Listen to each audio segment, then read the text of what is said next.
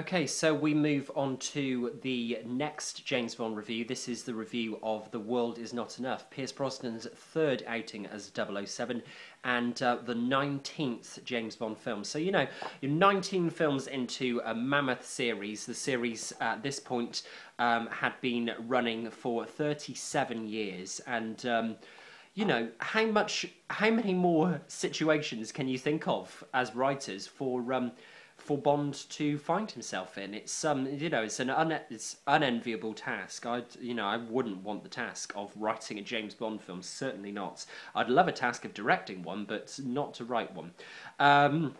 Of course, so we come to Pierce Brosnan's third James Bond film. This is my review of The World Is Not Enough. Now, I'm going to try and be more concise in this review, take it sort of down to about 10 minutes, so because I've realised that my last couple of reviews have been a little wishy-washy, and I need to be a little bit more succinct with my opinions, so that's what I'm going to try and do with this review.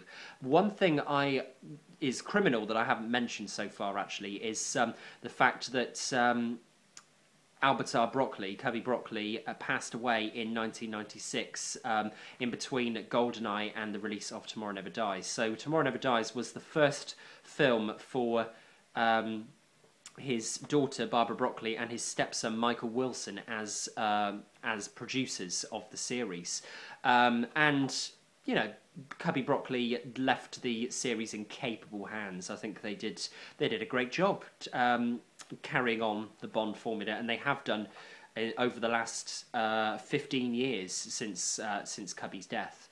And it's very nice how Tomorrow Never Dies is actually dedicated to the memory of Cubby Broccoli as well. It's very nicely done.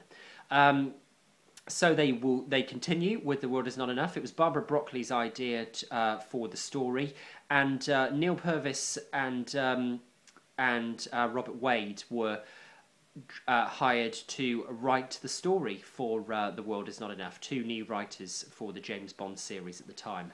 So this story, actually, if we go right back to the beginning, we have the traditional gun barrel sequence, and we have a pre-title sequence which is the longest to date in the series. It is still the longest. It runs for about 13 minutes.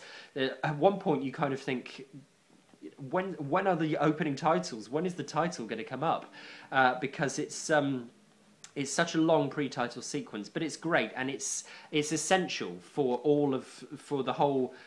the precursor to the story. It's a nice mini adventure at the beginning. So Bond in the banker's office in Spain, and then the attempted assassination of Bond in the banker's office by one of the villain's henchwomen, and Bond escaping from the bank, and then we retreat back to London. MI6 is attacked, and Bond pursues the cigar girl from the Spanish banker's office to down the River Thames. Great chase. The whole pre-title sequence is used in lots of media studies classes. I remember being back at school and we had to analyse the sequence for media studies. It's a great opening sequence. Actually, all of the Pierce Brosnan opening sequences are terrific, in my opinion. They're some of the best in the series. It's just a shame that the films kind of go a little downhill after that, and the same, unfortunately, can be said for The World Is Not Enough. It's not a bad film. People, I've been reading reviews recently where some people have said that The World Is Not Enough is the worst Pierce Brosnan film. I disagree totally with this.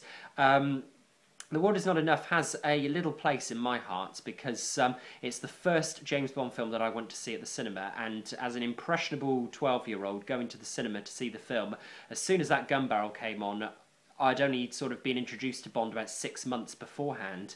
It was, you know, it was a dream come true, just sitting there watching the film. I was totally engrossed as a preteen. And the film is it's a really good one. It's a really good adventure, and it is a more down-to-earth James Bond film as well. I think after Tomorrow Never Dies, Pierce Brosnan wanted personally to create a film that shows Bond in a little more jeopardy.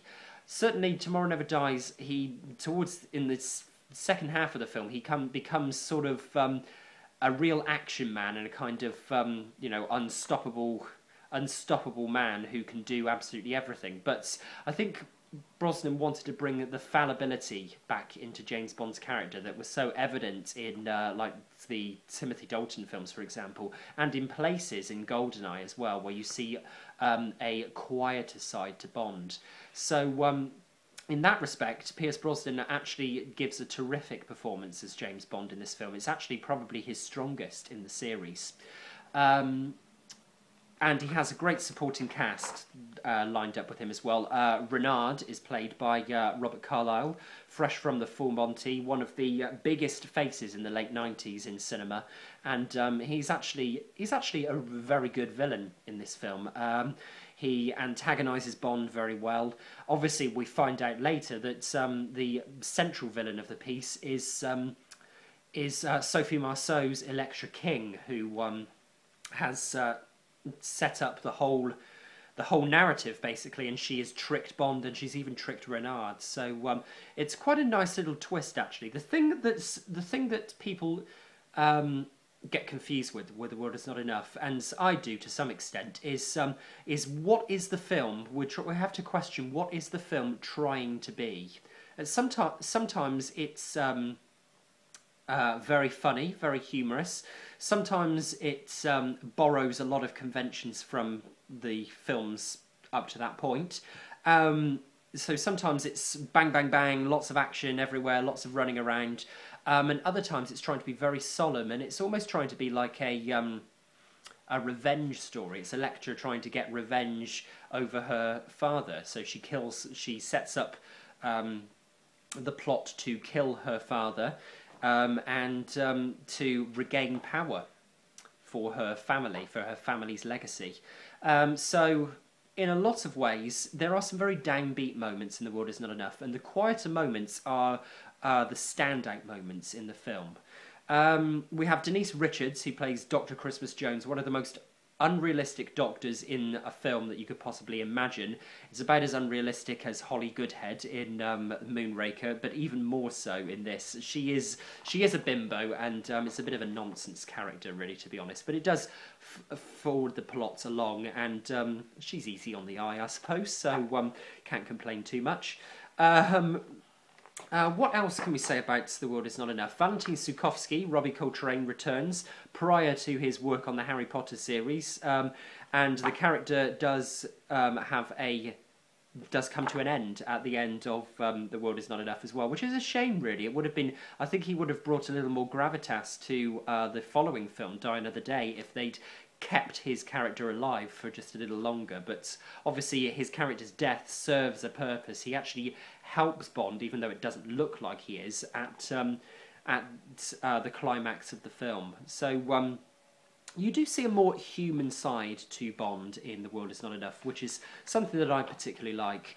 David Arnold's score is it's another strong one as well. There's some brilliant action cues. The Thames boat chase is a great action music cue for the film, and generally it's just a fairly strong film. It's far from the worst of the James Bond films, definitely. I mean, it's a good film in my opinion. I always enjoy watching it. Again, it has the watchability factor that many of the Pierce Brosnan films have. So it's another good Pierce Brosnan film in my opinion. So I'm going to leave that there, I think. Those are the main points that I want to say about The World Is Not Enough. So the film was released in November 1999, had a big premiere in November, and of course we would now be taking James Bond into the 21st century with a new director, with Lee Tamahori, and the 20th James Bond film. So it was all building up to the next film's release, and there was a 2-year gap between GoldenEye and Tomorrow Never Dies and The World Is Not Enough. So we had a 3-year gap between The World Is Not Enough's premiere and the premiere of Die Another Day, and there was a reason for that. They wanted to make Die Another Day the 20th film in the series. They wanted it to be on the 40th anniversary of the James Bond series, which is fair enough. So in a post 9/11 world, in the 21st century, we see we see Bond in real jeopardy at the start of Die Another Day. So, James Bond will return, Pierce Brosnan will return in his fourth and final outing as James Bond in Die Another Day.